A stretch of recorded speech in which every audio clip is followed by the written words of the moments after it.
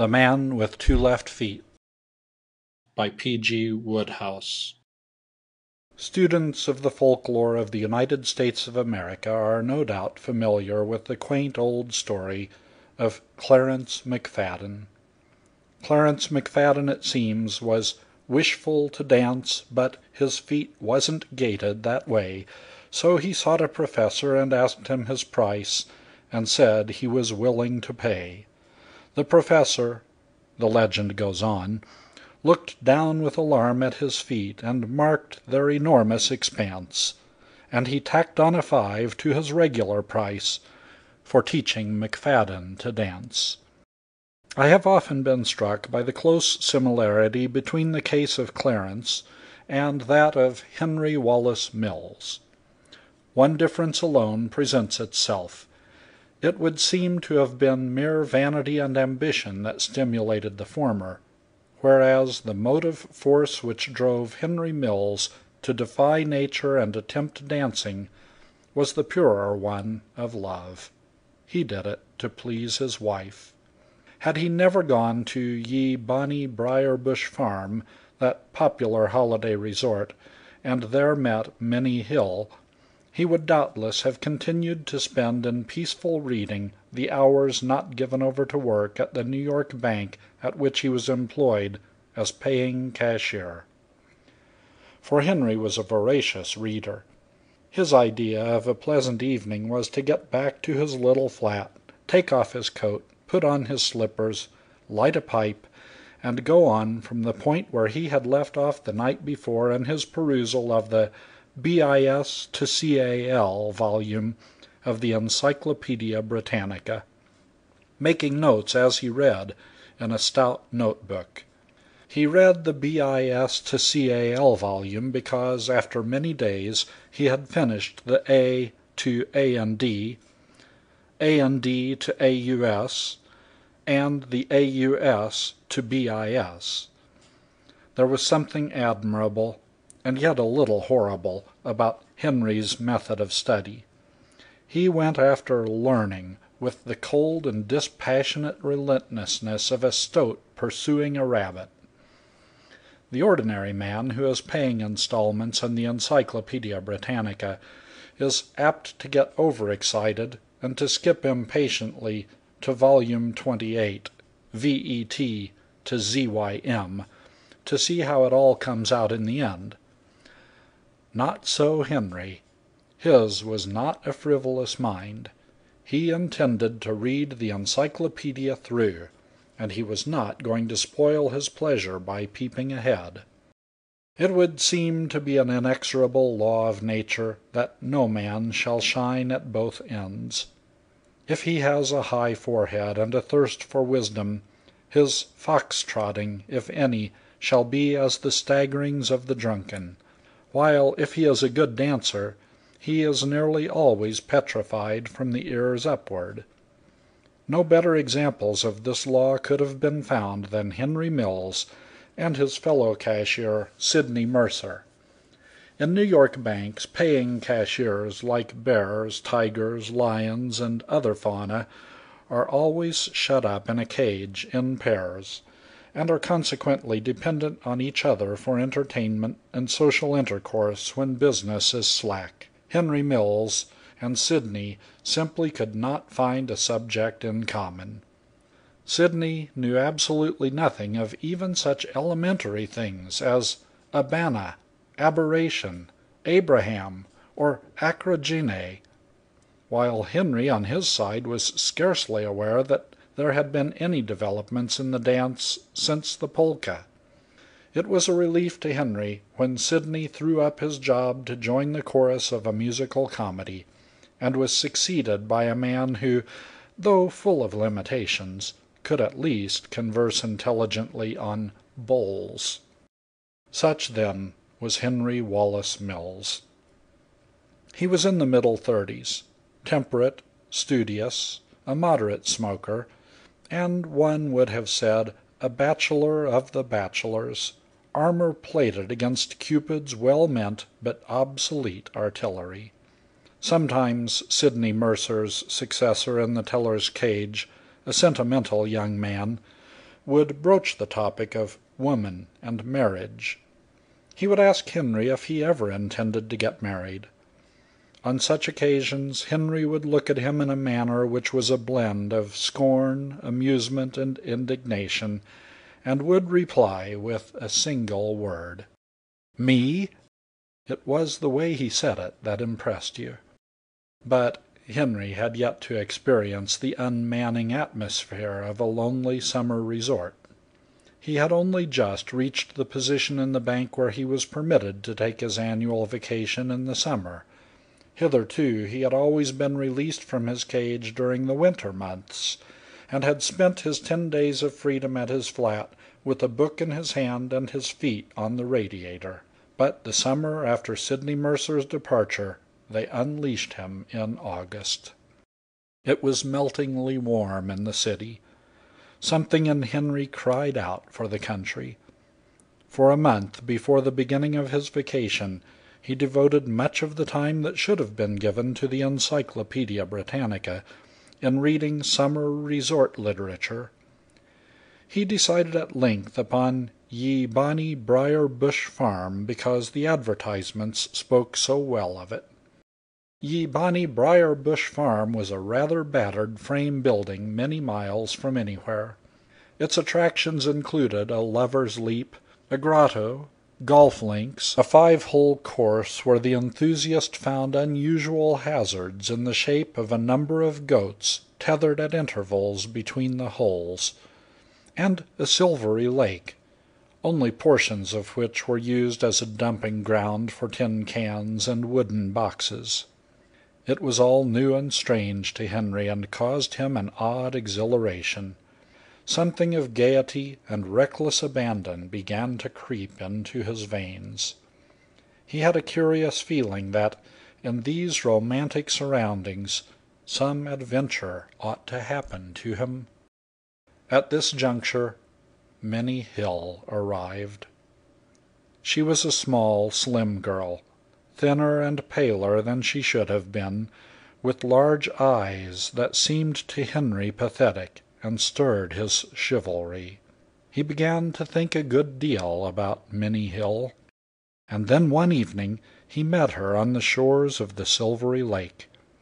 He was standing there, slapping at things that looked like mosquitoes but could not have been, for the advertisements expressly stated that none were ever found in the neighborhood of Ye Bonnie Briar-Bush Farm, when along she came. She walked slowly, as if she were tired. A strange thrill, half of pity, half of something else, ran through Henry. He looked at her. She looked at him. "Good evening," he said. They were the first words he had spoken to her. She never contributed to the dialogue of the dining-room, and he had been too shy to seek her out in the open. She said good evening, too, tying the score. And there was silence for a moment. Commiseration overcame Henry's shyness. "You're looking tired," he said. "I feel tired." She paused. "I overdid it in the city." "It?" "Dancing." "Oh, dancing. Did you dance much?" "Yes, a great deal." "Ah." A promising, even a dashing start. But how to continue? For the first time Henry regretted the steady determination of his methods with the encyclopedia. How pleasant if he could have been in a position to talk easily of dancing! Then memory reminded him that, though he had not yet got up to dancing, it was only a few weeks before that he had been reading of the ballet. "I don't dance myself," he said, "but I am fond of reading about it. Did you know that the word ballet incorporated 3 distinct modern words, ballet, ball, and ballad, and that ballet dancing was originally accompanied by singing?" It hit her. It had her weak. She looked at him with awe in her eyes. One might almost say that she gaped at Henry. "I hardly know anything," she said. "The first descriptive ballet seen in London, England," said Henry quietly, "was The Tavern Bilkers, which was played at Drury Lane in 17 something." "Was it?"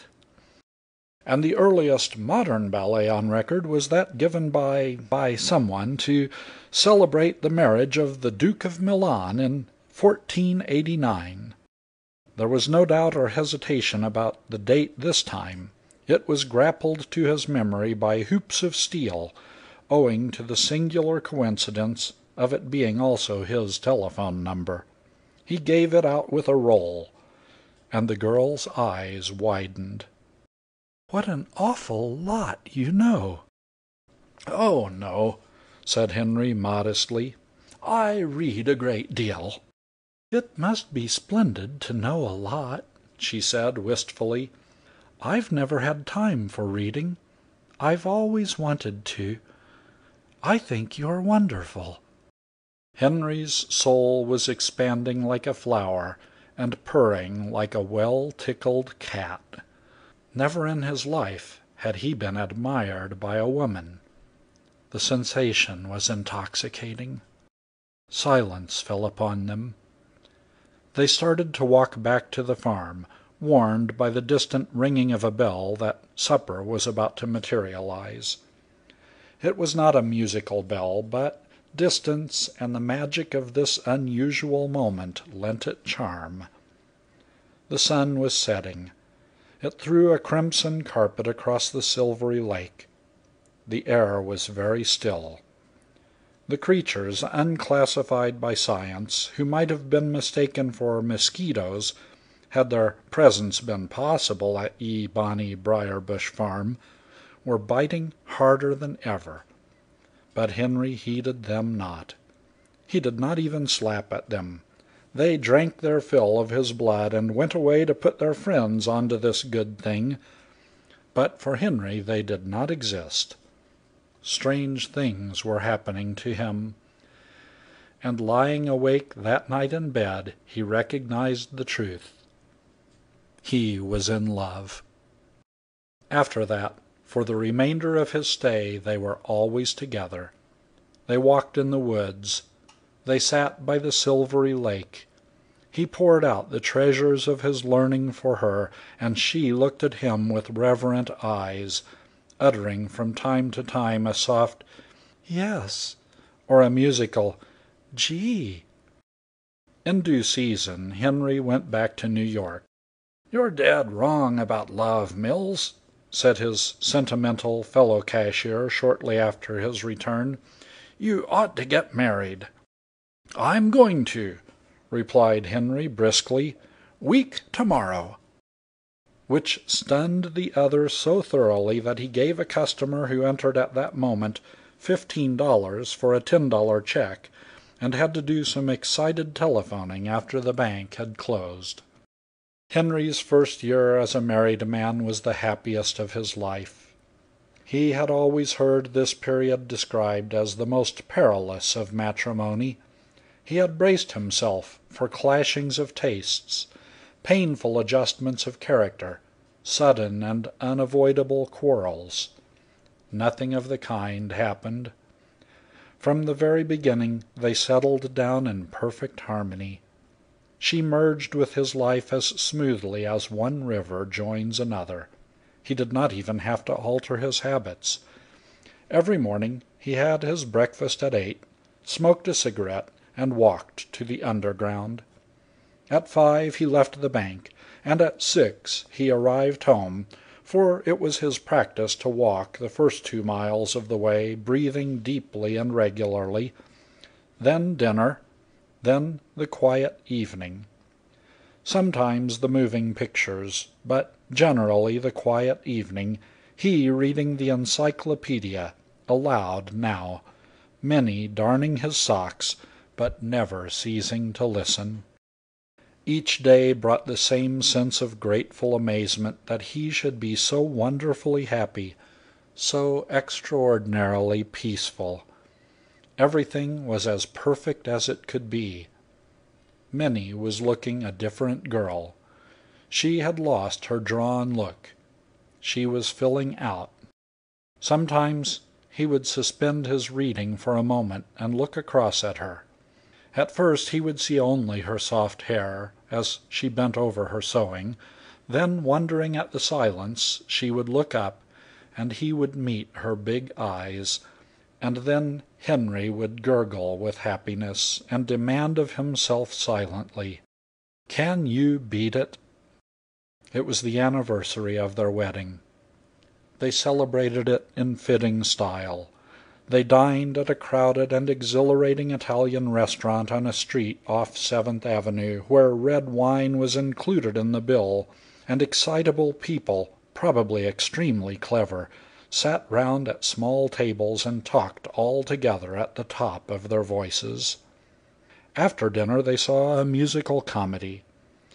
And then, the great event of the night, they went on to supper at a glittering restaurant near Times Square.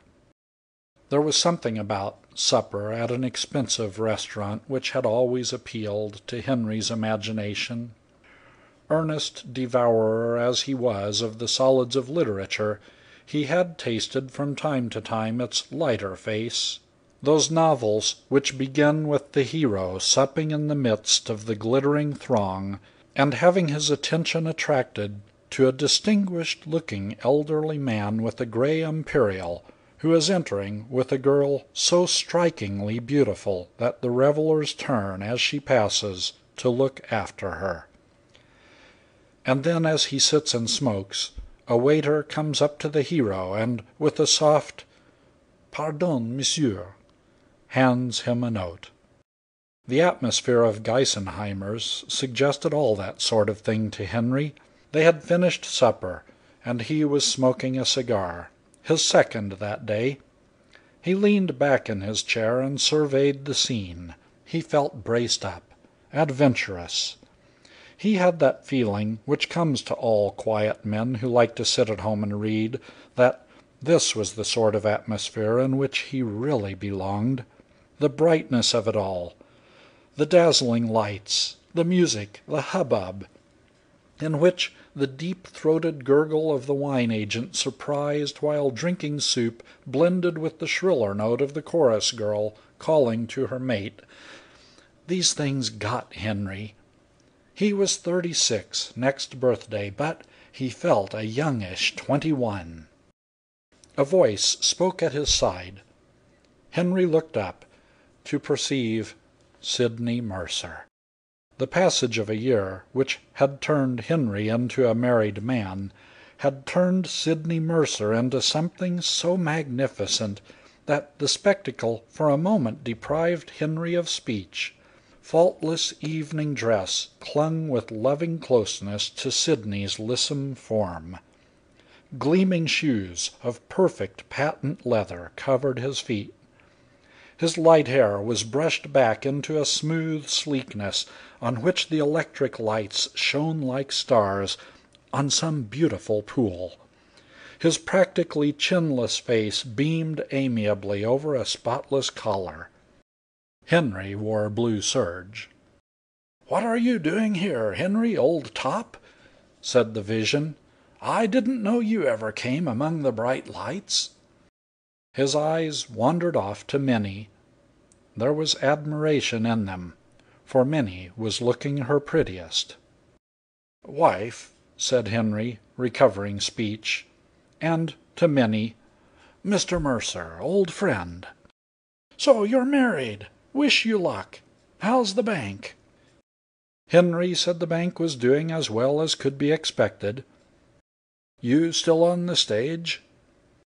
Mr. Mercer shook his head importantly. "Got better job. Professional dancer at this show. Rolling in money. Why aren't you dancing?" The words struck a jarring note. The lights and the music until that moment had had a subtle psychological effect on Henry, enabling him to hypnotize himself into a feeling that it was not inability to dance that kept him in his seat, but that He had had so much of that sort of thing that he really preferred to sit quietly and look on for a change. Sidney's question changed all that. It made him face the truth. "I don't dance." "For the love of Mike! I bet Mrs. Mills does. Would you care for a turn, Mrs. Mills?" "No, thank you, really." But remorse was now at work on Henry. He perceived that he had been standing in the way of Minnie's pleasure. Of course she wanted to dance. All women did. She was only refusing for his sake. "Nonsense, men. Go to it." Minnie looked doubtful. "Of course you must dance, Min. I shall be all right. I'll sit here and smoke." The next moment Minnie and Sidney were treading the complicated measure, and simultaneously Henry ceased to be a youngish 21, and was even conscious of a fleeting doubt as to whether he was really only 35. Boil the whole question of old age down, and what it amounts to is that a man is young as long as he can dance without getting lumbago, and if he cannot dance he is never young at all. This was the truth that forced itself upon Henry Wallace Mills as he sat watching his wife moving over the floor in the arms of Sidney Mercer. Even he could see that Minnie danced well. He thrilled at the sight of her gracefulness, and for the first time since his marriage he became introspective. It had never struck him before how much younger Minnie was than himself.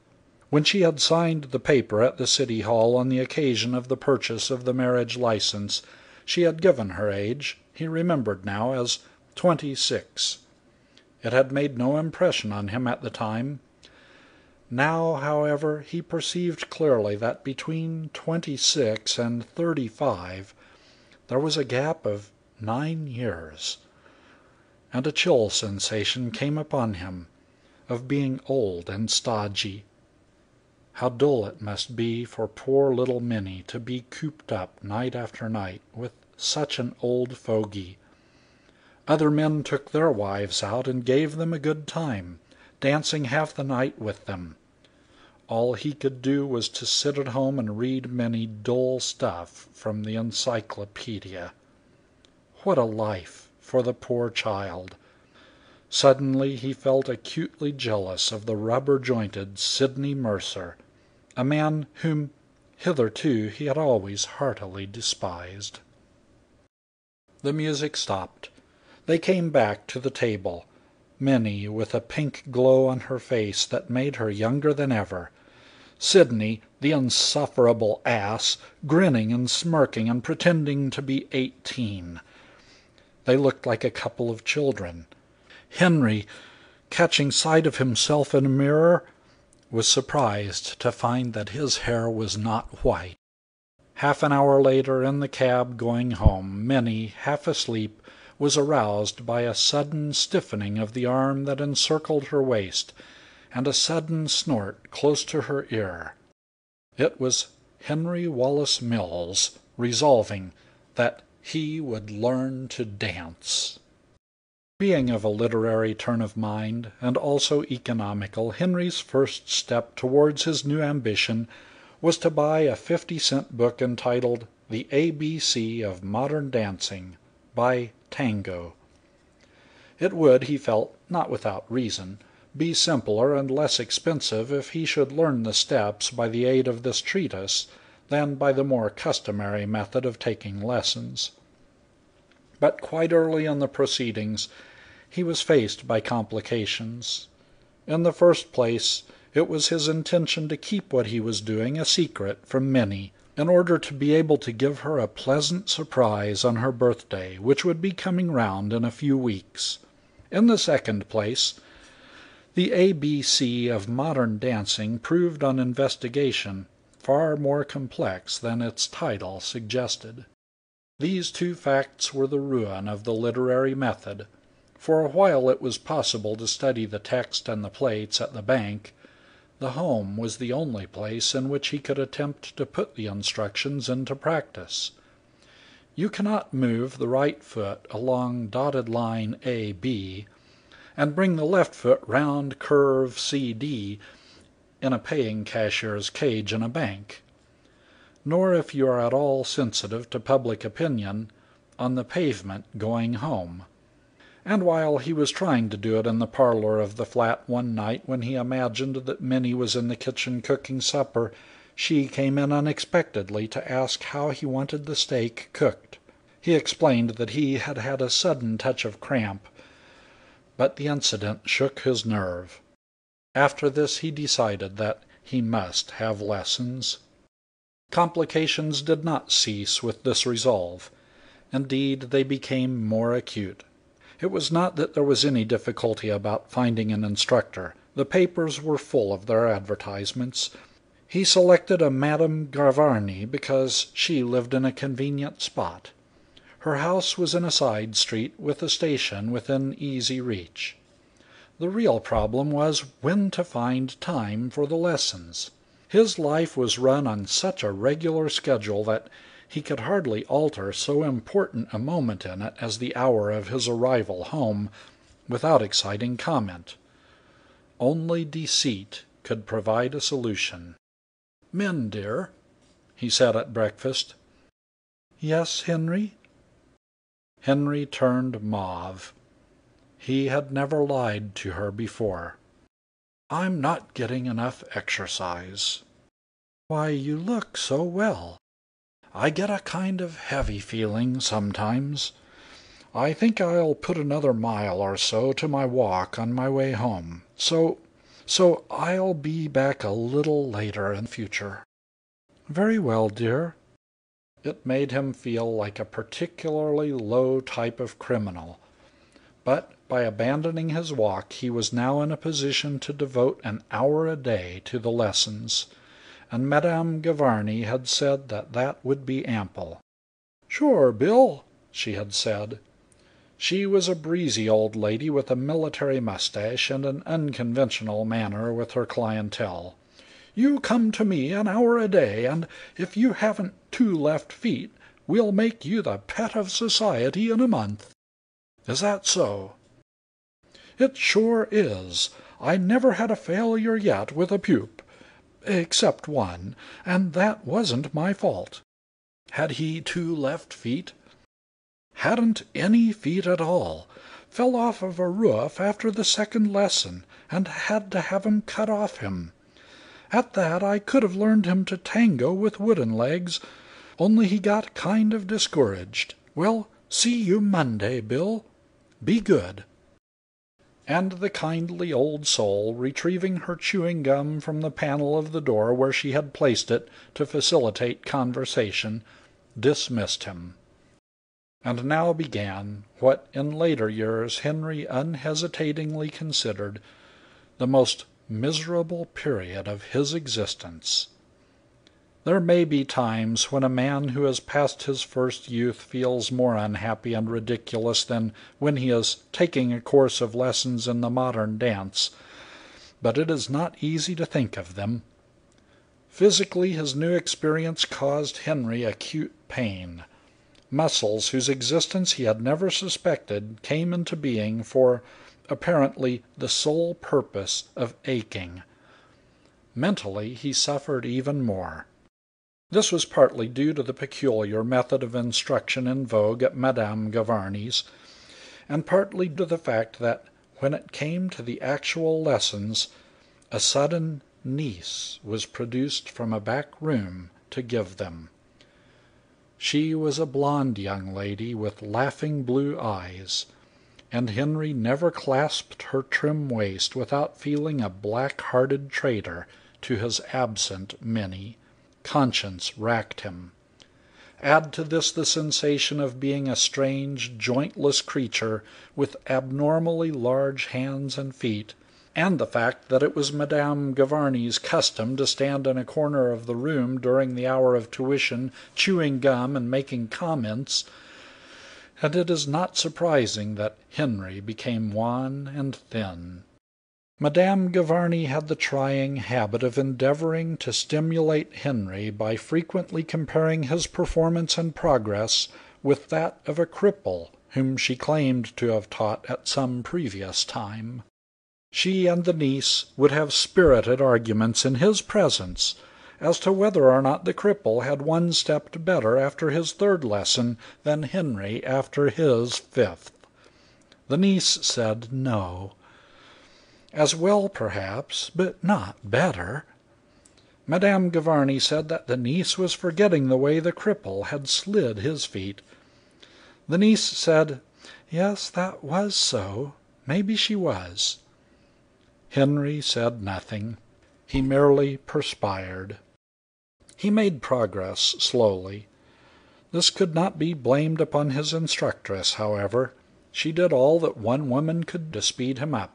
Sometimes she would even pursue him into the street in order to show him on the sidewalk a means of doing away with some of his numerous errors of technique, the elimination of which would help to make him definitely the cripple's superior.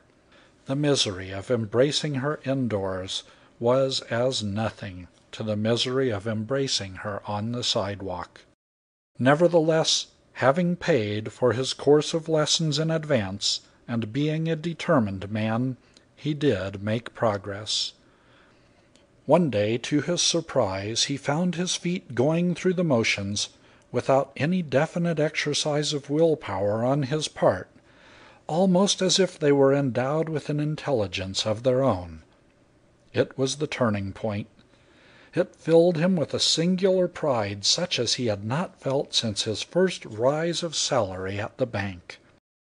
Madame Gavarni was moved to dignified praise.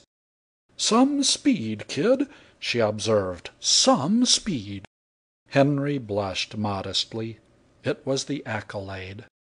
Every day, as his skill at the dance became more manifest, Henry found occasion to bless the moment when he had decided to take lessons. He shuddered sometimes at the narrowness of his escape from disaster. Every day now it became more apparent to him, as he watched Minnie, that she was chafing at the monotony of her life. That fatal supper had wrecked the peace of their little home. Or perhaps it had merely precipitated the wreck. Sooner or later, he told himself, she was bound to have wearied of the dullness of her lot. At any rate, dating from shortly after that disturbing night, a lack of ease and spontaneity seemed to creep into their relations.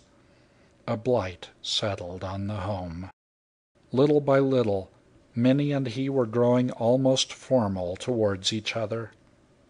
She had lost her taste for being read to in the evenings, and had developed a habit of pleading a headache and going early to bed. Sometimes, catching her eye when she was not expecting it, he surprised an enigmatic look in it. It was a look, however, which he was able to read. It meant she was bored. It might have been expected that this state of affairs would have distressed Henry. It gave him, on the contrary, a pleasurable thrill.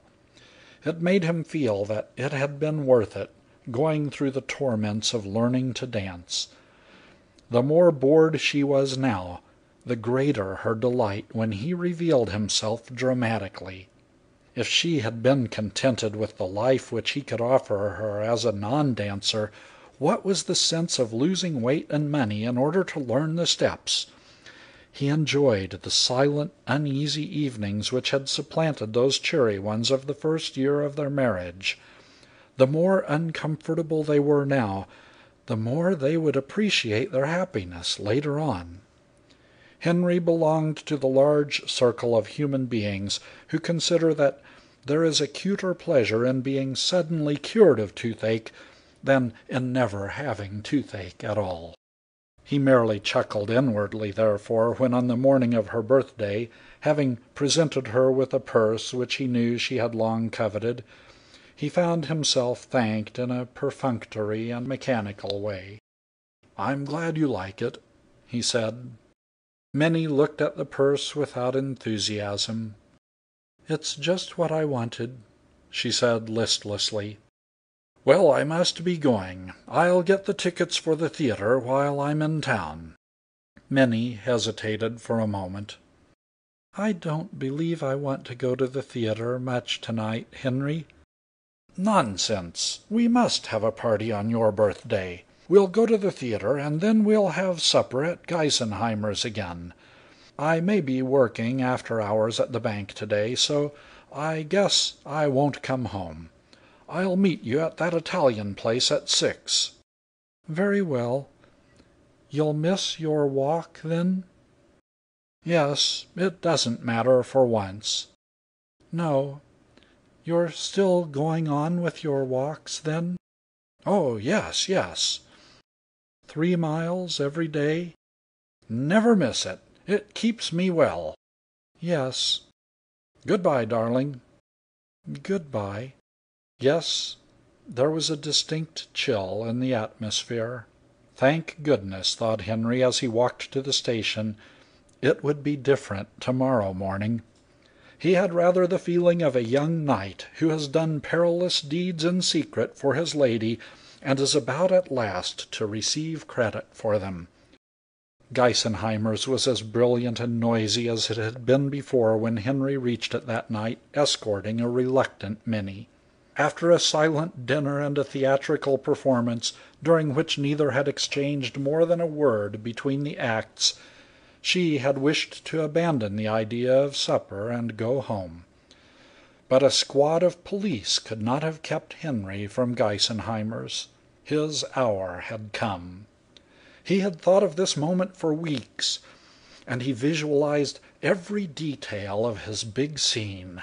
At first they would sit at their table in silent discomfort. Then Sidney Mercer would come up as before to ask Minnie to dance. And then Henry would rise, and abandoning all concealment, exclaim grandly, "No, I am going to dance with my wife." Stunned amazement of Minnie, followed by wild joy, utter rout and discomfiture of that pinhead Mercer.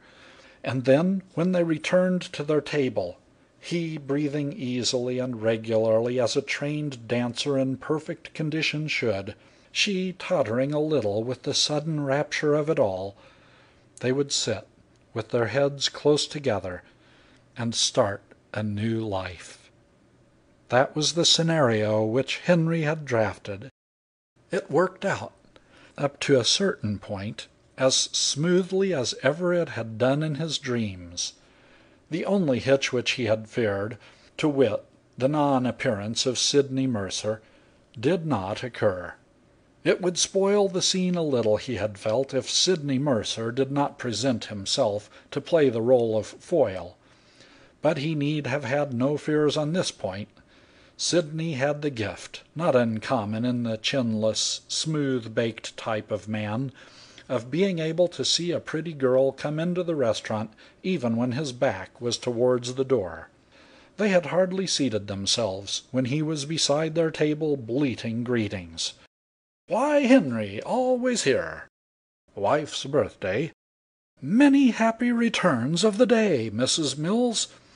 We've just time for one turn before the waiter comes with your order. Come along." The band was staggering into a fresh tune, a tune that Henry knew well. Many a time had Madame Gavarni hammered it out of an aged and unwilling piano in order that he might dance with her blue-eyed niece. He rose. "No," he exclaimed grandly, "I am going to dance with my wife." He had not underestimated the sensation which he had looked forward to causing. Minnie looked at him with round eyes. Sidney Mercer was obviously startled. "I thought you couldn't dance."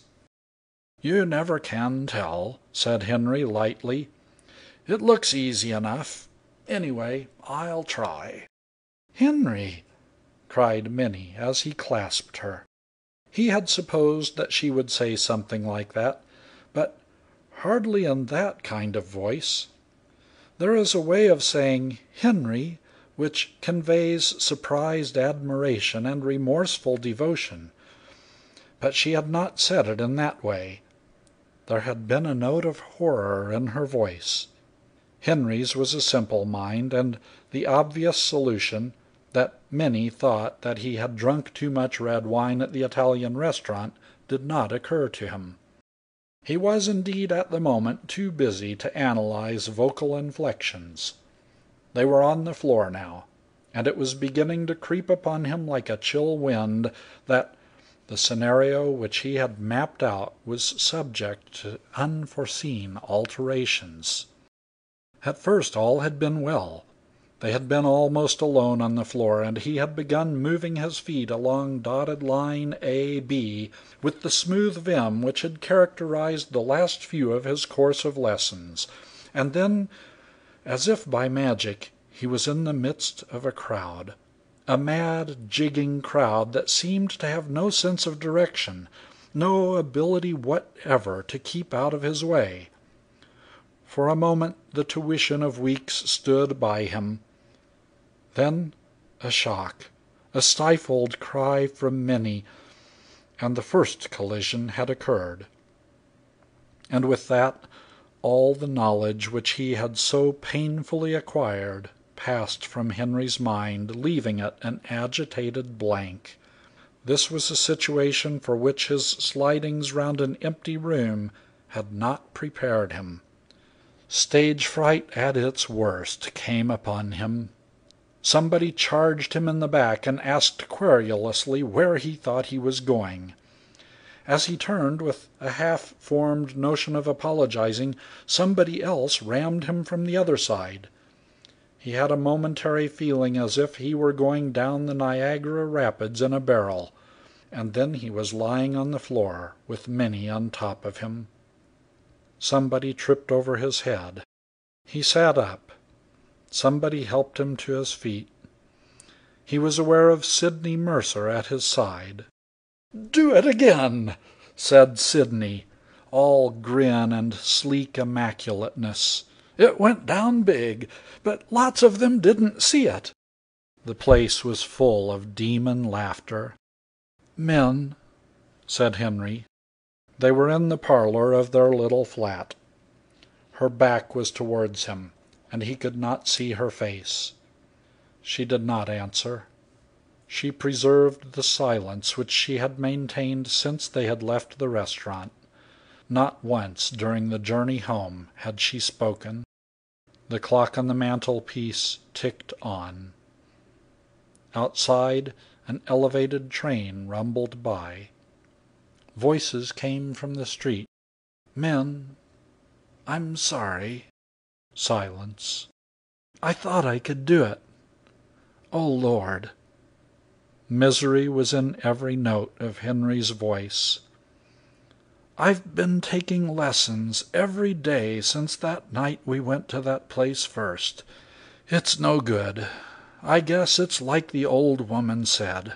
I've got 2 left feet, and it's no use my ever trying to do it. I kept it secret from you what I was doing. I wanted it to be a wonderful surprise for you on your birthday. I knew how sick and tired you were getting of being married to a man who never took you out because he couldn't dance. I thought it was up to me to learn and to give you a good time like other men's wives. Henry!" She had turned, and with a dull amazement he saw that her whole face had altered. Her eyes were shining with a radiant happiness. "Henry, was that why you went to that house? To take dancing lessons?" He stared at her without speaking. She came to him laughing. "So that was why you pretended you were still doing your walks? You knew? I saw you come out of that house. I was just going to the station at the end of the street, and I saw you.